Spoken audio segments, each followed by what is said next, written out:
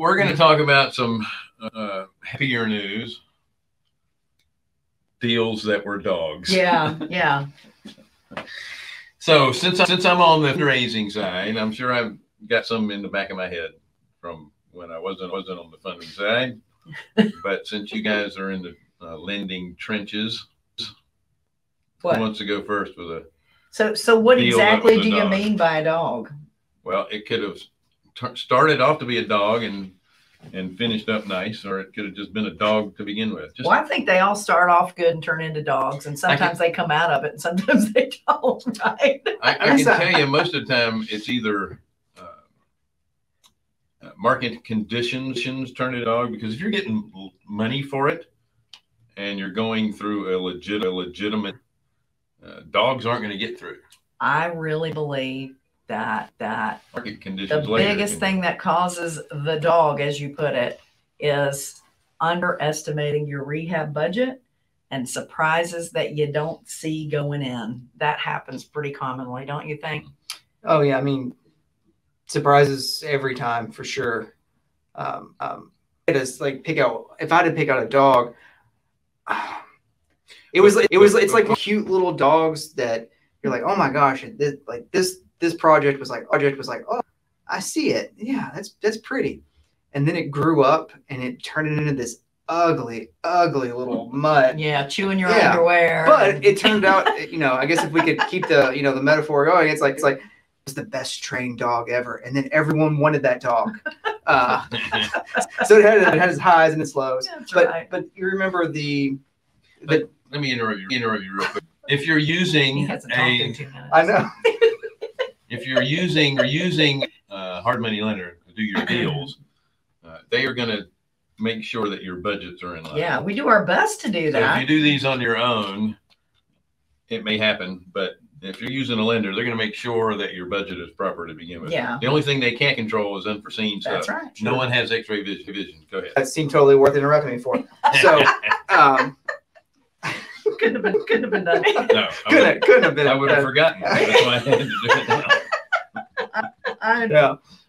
Me too. So in NODA, well, I guess it's was it? I guess it's Shamrock Plaza is really where it was. Oh, yeah. Where we did 44 duplexes that were also condos, individually owned, and it was across 3 different streets. These 44 great location. There were drugs in there. I mean, just you don't want it. You did not. I would not walk on that in 2018. That's exactly right. When I wouldn't walk on that road at night. That's exactly right. And so they converted all of these into 2 bedrooms, 1.5, 2 baths, completely redid them. I think they bought them somewhere between 90 and 125 a door.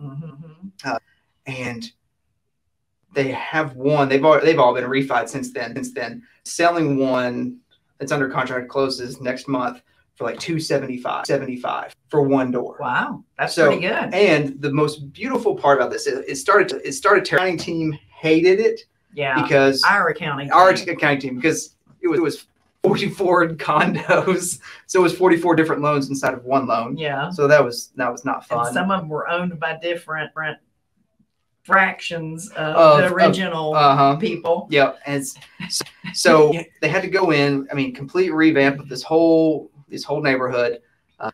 New roofs, completely redo the whole layout. There wasn't room underneath the floors in the crawl space for water heaters, so they had to go tankless on everything. I mean, you're just like we blew through the budget twice.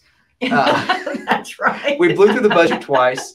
But the thing was, we could see the borrower's vision, right? Even though at that time it was like, this blurry. Is a dog. Yeah, it was blurry. It's like I could see, and you like, okay, we know where it's going. And I mean, yeah, and now they bought them for 95 to 125 a door, and they were selling between 250 and 275. Yeah. So, and the beautiful part about that was the borrower had several people who stayed in that location once they got all the drug dealers out, and they came up and just said, thank you so much for fixing turning our neighborhood around.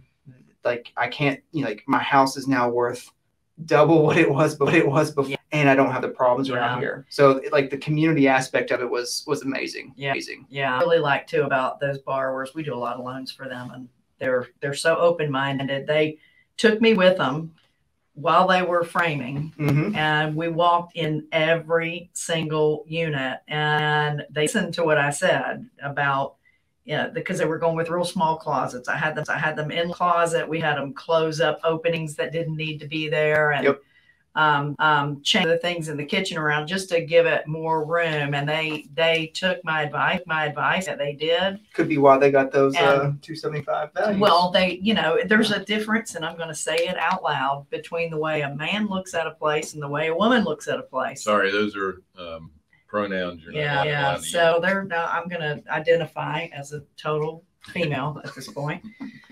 And it's important to put that into perspective, because we in real estate, it's the wife or the female in the relationship that's really gonna kitchens, bathrooms, and closets. That's right. That's what it is. That's right. So they were really good about listening to that, and I think they even volunteered to paint everybody's door on all 3 streets, so it would have a nice uniform not look. Just the door, but paint their brick. So they were all brick. Right. So anyone, even a house they didn't, or a duplex they didn't own, they paint everyone's houses who wanted it. Yeah, to upgrade it, and it's a great community. Oh, and now I drove through there not too long ago. I'm just like looking around like, wow, it's amazing. It's amazing. This place has turned around. But it was rough going through it. So we blew through the budget twice. I think it took almost 12 months longer than we thought it would to get it all done, but it worked out. Yeah, and that's the beautiful thing of working private lenders like ourselves. We have the ability to see that vision and the flexibility to move with you, whereas if you're with perhaps more institutional funds, that vision and flexibility. It's so did they keep any of them for rentals, or did they sell them all? They kept a few for rentals. Yeah. Okay. Good. Yeah. That would make it great in the area too. Oh yeah. And the association isn't going to stop it. That's not true. It's not true. You're not allowed to, per the HOA rules, you cannot Airbnb in there. I didn't think that. They're on the board of every single one of them. That's true. They could change that. I don't know if they have, but they make suggestions. Yeah, that's for sure.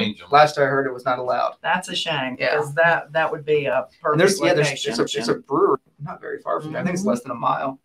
Yeah, it's cool little spot. But that was a dog.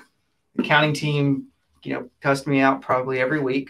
But, They did it respectfully, though. Oh yeah. Mostly behind my back. I heard it. No, that was us. No, that was really a good deal. They're a great client. We love having them.